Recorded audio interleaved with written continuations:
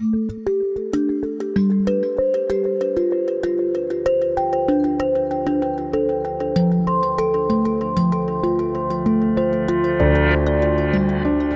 that drug early in these patients who are hospitalized not only is safe, lowered their blood pressure a little bit, but not too often to have them need to stop, didn't hurt their kidneys.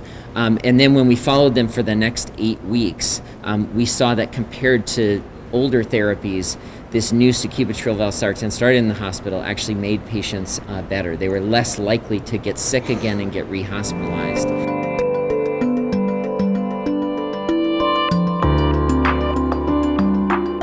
So I think it's exciting for somebody like me who's a heart failure doctor. It simplifies things. So I don't have to start on old therapy in the hospital, get the patients back in clinic, and then try and switch them over to this newer therapy. I can just start from the beginning with the therapy that I think is going to be most effective.